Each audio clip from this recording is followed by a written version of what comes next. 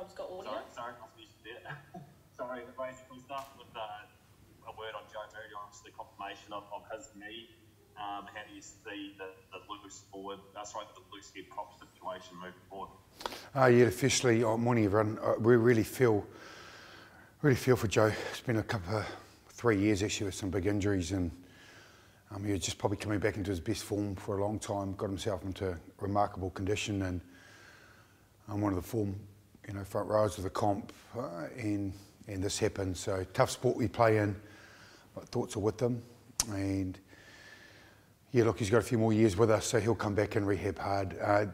Yeah, look, we've got some really good depth, obviously, with the other All Black loose head prop, with George Bauer coming in, and Tamati Williams that can play both sides, and also Finlay Brewer. So we've got some good depth there, but there's no one like Joe Moody pushing us going forward.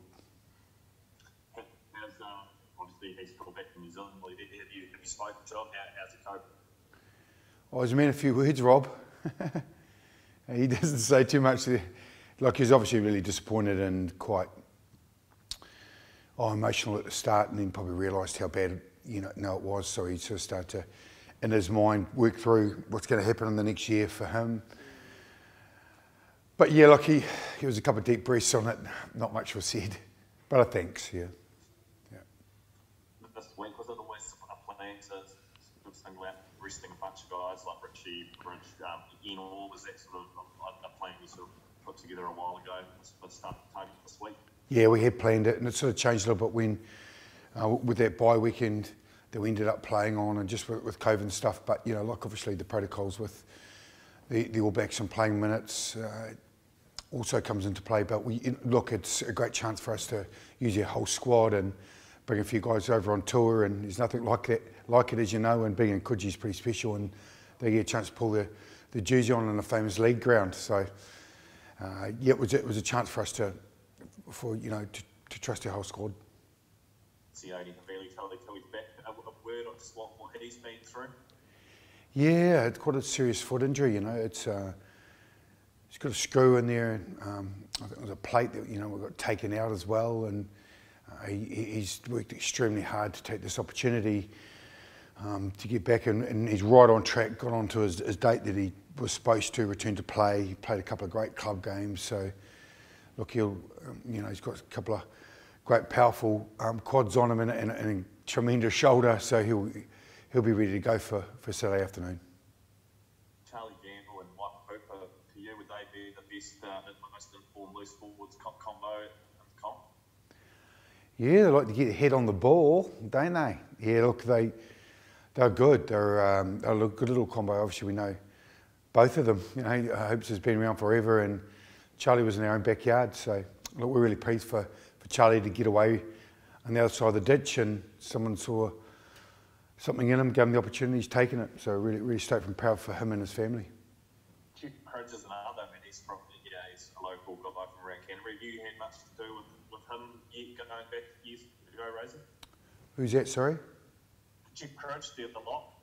Oh, Coogee, yeah. Sorry, Coogee. I had him in the New Zealand 20s as well, and he's been around. Coogee's a big man.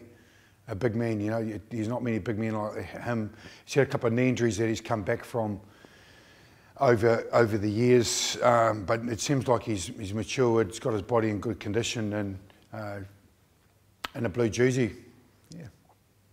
Just last round, how much would you say the Morris cars have improved? You played them late last season. They're improved from a year ago in your eyes? Oh, a much better defensive side, a little bit more. Probably a little bit more. How am I going to say this? Oh, there's definitely a bit of grit. The breakdown stuff, they're brutal. They go hard at it. They're a really physical side. So probably the contact side of it, we've seen some great improvements. We're expecting a hell of a battle. It just shows what they've, they keep their form for a majority of the year. Thank you.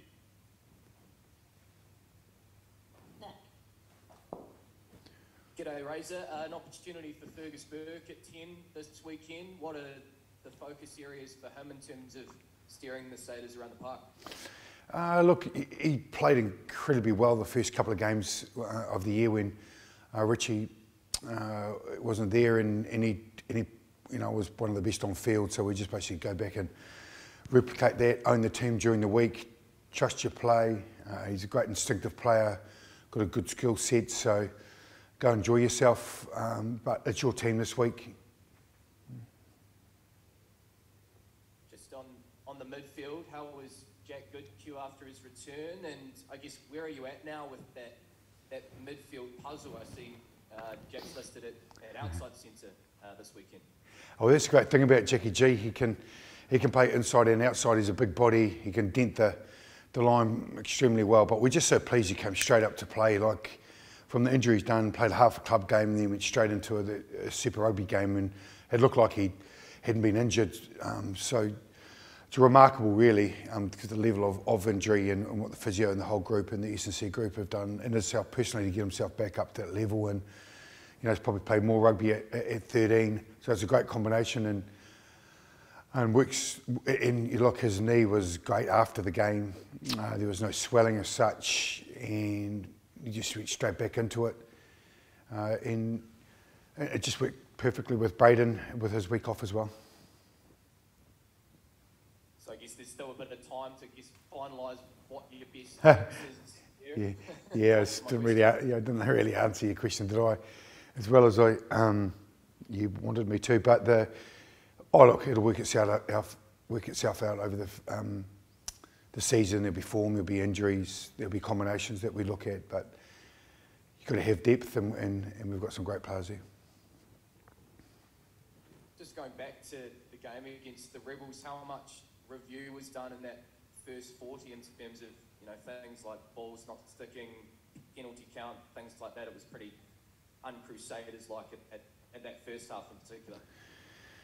Yeah, 10 line breaks as well. We looked at both sides of it, what we had created and what we hadn't finished, and the ability for us to complete. We create but not complete, and it's good. The effort was there, all the effort stats, everything that we pride ourselves on. We had, but it's just last pass stuff really. So we'll do it. We'll make sure we finish our jobs and keep having fun doing it. It's quite an interesting one because you can put a bit of pressure on yourself when you're in those situations, but it's just making the right decision really. Thank you. Hi Scott, Lynn McConnell here, mate, and apologies too, I'm on a flaky internet today, so if I cut out, apologies. But just, I know you've talked a lot about Pablo and Cullen's sort of development this year, but they really seem to hit their straps in the latter part of the game the other day, and how close to their optimum do you think they are? Yeah, I think Ethan was pretty handy too. Of course. Yeah, he was.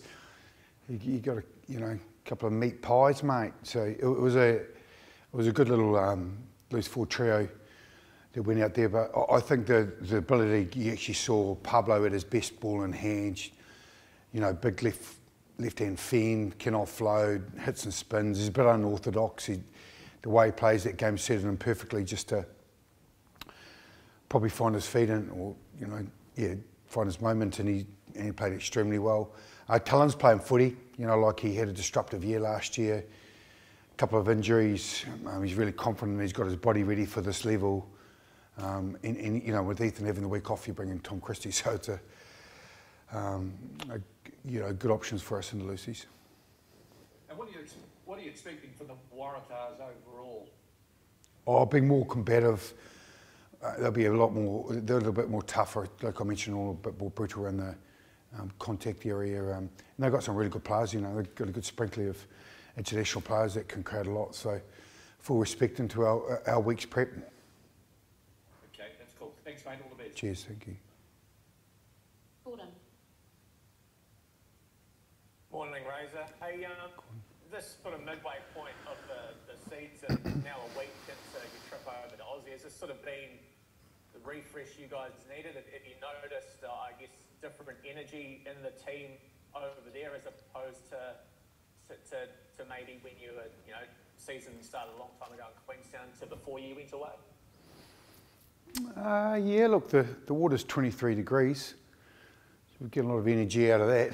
It's incredible, isn't it? Coogee Bay, what a setup. It's a pleasure to Bear Rugby Bar, we're pretty grateful to be on tour really in a spot like this with all your mates. That's the first thing. But yeah, look, we draw from it. You know, my mindset to all this about the crowding environment, everyone has a fun and can be themselves, and that's one good thing over here is just to probably reconnect on tour.